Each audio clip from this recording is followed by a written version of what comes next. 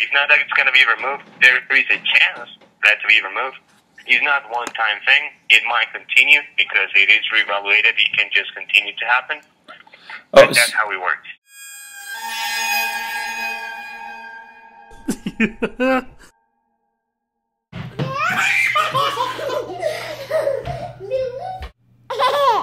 It's not funny. So I just got off of the phone with Amazon seller support, and I feel much more enlightened while at the same time left completely in the dark. So I'm going to address 5 questions or issues that came up during this conversation. A conversation which lasted about 20-25 minutes. I actually recorded about 11 minutes of it, so about half. I realized halfway through it, oh, maybe I should record this. So I'm probably gonna pepper some of that conversation in with the video here as I talk, somewhere in the editing process. The first biggest question and most obvious question is, why is this happening? Why is Amazon flagging certain items when we are trying to put them into our shipments? According to the rep, now before I start, the rep clearly is not the one creating the algorithm. He's not the one deciding to completely change the way that all FBA sellers do their business. He is answering the phone and he is doing his job, etc. But still, he does work for Amazon, so he doesn't get completely off the hook. He started out the conversation, which I didn't record, talking about how Amazon gets too many items and then they're not selling quickly enough. Items are sitting there for a year, etc. He said items are sitting in the warehouse for too long, not selling quickly enough. And he says if someone sends in 100 copies of one item and they only sell 10 of those in the next month, that's too slow. You know, as an example, that they're not selling quickly enough. Those 90 are sitting there too long. And I immediately said, well, I'm not sending in 100 individual copies of a certain item. I'm not sending in 100 books of the same book, 100 CDs of the same CD, etc. And I said, well, that's not me. I do mostly books, and usually they're one-off books. One copy. Rarely do I send in more than one copy. This last shipment, I sent 3 copies of one book, and the rest of the 103 were all one individual copy of that book or CD or VHS tape. So that took him aback, actually. He kind of stopped and he thought he was talking to someone who was sending in, 50 toys or 100 toothpaste tubes or, 30 pairs of shoes or whatever it is. A big quantity of one item. And that is not me, and that's not a lot of people watching this, or not a lot of booksellers if you're watching this and you're an FBA bookseller, or a CD seller, or a VHS tape seller, or even a video game seller. We don't send in multiple copies of the same item. Rarely. At least I don't. In that same vein, talked about how, sending in all these copies and there's hundreds of FBA offers. And I said, well, I have 5 tabs open for books and CDs that have been denied, and the most there are of FBA offers on those individual listings are 5, including Amazon. So, most of them are 3, 2, 1, 0, right? It's from 0 to 5 is kind of the range here of the items being rejected.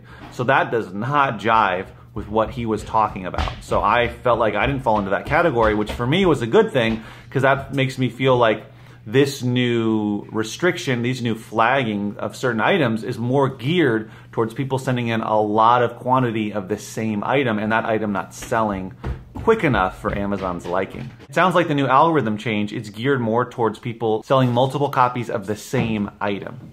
We'll see if that's true, but if that's the case, that's a good thing for booksellers and other media sellers. Number 2, why is Amazon flagging certain items? Well, according to the rep, who knows? He doesn't know. He's not in control of the algorithm, even though he works for Amazon. But I understand they're not telling him everything. So basically, no one knows, other than generally too many of the same item not selling fast enough. But that's just not true for most of these books and other media that I'm trying to send in. Some of them are longer tail, but some of them are selling at least 1 or 2 copies a month. And that's not, that's slow, but there's not so many copies that doesn't make sense. And most of them are MF copies. And this is about, remember, this is not about merchant fulfilled. This is about FBA, right? Because all Amazon cares about is the space in their warehouses. not, you know, not the space in our garage or our closet or our bedroom or whatever. So this is all about FBA. So if there's not very many copies up there, an item selling once a month, well then that shouldn't be flagged as far as I'm concerned. If there's 10, 20 FBA copies and the item is selling really slowly, like let's say 1 a month, then maybe that's too many. But 3? I don't see that as too many. Do you? So the answer to number 2 is he doesn't know. The rep doesn't know, you know. And we still don't know. It seems to be kind of arbitrary. Question number 3. Is this item flagging going to stop? Are they going to revert back to the old algorithm, basically? Because this came out of nowhere last week. Based on the product performance and on how the product has been, I don't know, it's been moving on the website. That's what the reevaluation will do. It's not that the whole system, these algorithms that they're using now, will be removed. It's just that it's going to be reevaluated to see if each of the products independently, let's say, still falls within this restriction or it gets out of restriction. Probably not, according to the rep, but there is going to be a reevaluation on Wednesday the 23rd. Today's Monday. Well, this will be posted on Tuesday, so tomorrow. So the 23rd of March, there's apparently going to be a reevaluation. A person who watches my videos and commented mentioned that a rep told them that this new algorithm is going to change, or that this new flagging rejection of ASINs is going to stop on the 23rd. Now, according to the rep that I spoke to, that's not true. That there's going to be a reevaluation and possibly a tweaking and a change, but that it's highly unlikely it's going to stop. Does that mean that the items that are now rejected are not going to be rejected come Wednesday, Thursday, Friday? Or does that just mean that it'll change slightly and maybe other ones will be rejected and a few of those won't? We don't know. So one of the reps, either the one I spoke to or the one that he spoke to, is right, but this guy seemed to be pretty adamant about it. So I don't know who to believe, but we'll see on the 23rd if anything changes. So keep your fingers crossed. Maybe it'll go away. Maybe it won't, but maybe it'll get better. Maybe it'll stay the same. Who knows? So confusion, basically. Number 4, why does the Amazon app not warn us about certain items being flagged? You go out and you buy 50 books and you come home and they kick out 15 or 20. And there you're sitting there with a stack of books that you can't send into Amazon. So what's the point? You can't do merchant fulfilled because they're penny books or because they're only selling for a few dollars and you only make $1 off of them and you barely break even. That's why we're doing FBA. So after explaining this concept to him, he seemed to have never heard of the idea of sourcing, that the Amazon app is why I'm able, or we are able, to source and find items to resell on Amazon. And if it doesn't tell us that these items that are going to be flagged, then we're wasting money and wasting time. And we're going to end up with a stack of books that we can't send in. And who knows if we'll ever be able to send them in, hopefully in the next shipment, but we don't know. So that concept seemed to blow his mind. And he was like, that's a good idea. Wow, they should figure that out. Yeah, I'm going to let them know. Well, duh, right? But I'm glad I spoke to him about it. No, so something like that would say, oh, triggered the ASIN, whatever, warning, and it lets you know on the screen. So you go, okay, well, I can't buy that. I can't sell that item on Amazon at this point. Yeah, that's not going to be implemented, not just yet. I think that is not even ready for the regular Amazon page unless you actually go list the product on your account and basically try to add it to the shipment. I think that they haven't done that yet. Right. But that's going to be a really good idea, and that's something that they should be. Because that's something that we can put something, at least like an annotation or something while you're listing the product that shows you like restricted for FBA. Yeah. Available for FBA this time, something like that. And he said, that's good. It hasn't caught up yet. The algorithm is brand new, so they haven't made the change to the app. They're still working on the new algorithm, which is why they're going to do a reevaluation on the 23rd, which is why there's no warning in the app, which doesn't make sense, right? I kind of feel like they should be rolled out at the same time, but maybe they can't do that. Who knows? So for now, we're just going to have to source normally, and if the items don't go in, then we're just going to have to hold on to them until this thing gets fixed or there's a way to work around it. The other interesting thing that he said when I was speaking about the apps, the first app I said was the Amazon app, and then I told him, oh, other third-party apps. He said, we do not support third-party apps. And that was it. That was his statement. So I don't know if he was saying we don't like them because they're making money off of us, or they don't have accurate information, or they're not supported or sponsored by Amazon, so therefore we don't support them, we don't like them, we want to distance ourselves from them, whatever it may be. He said we don't support third-party apps. But I told him, which was the truth, that I only use the Amazon Seller app. And he was like, oh, okay, well, that's fine. I guess he didn't hear me say that. He said, oh, that's fine. Then I went on to explain to him about the issue with sourcing without getting a warning sign for the items that they're going to reject. And we went from there.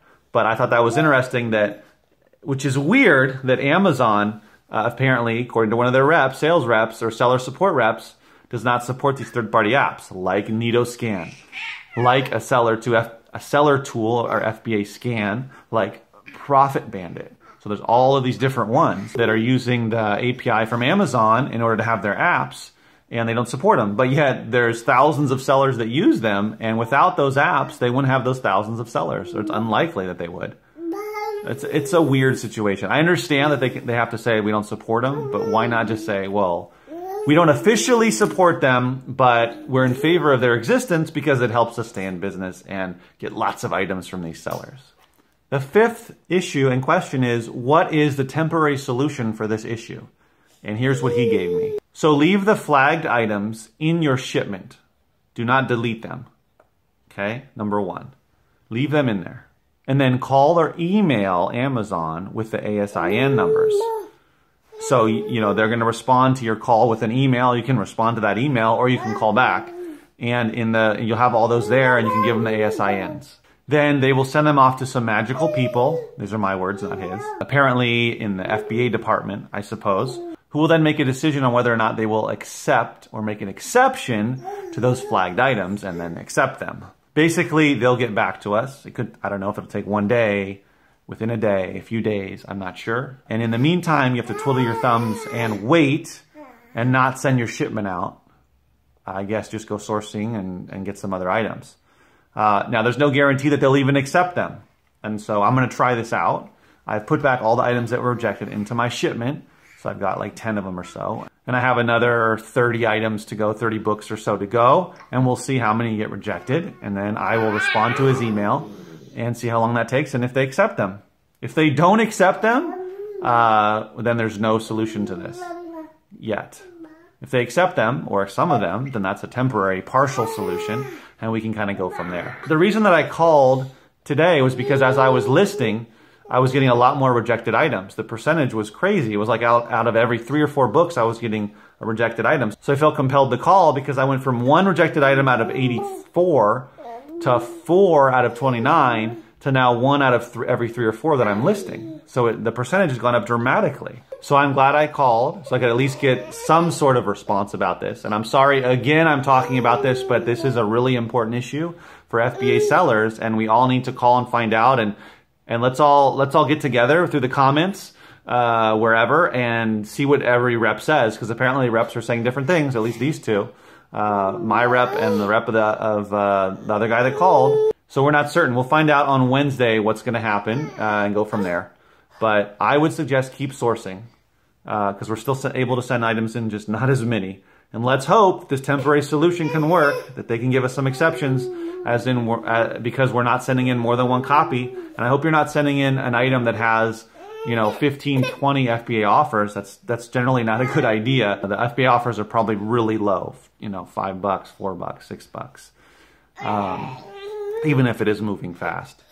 So this whole situation is frustrating, but let's continue plowing forward and not give up. Let's see if Amazon works their way out of this mess. And as always, remember, keep booking.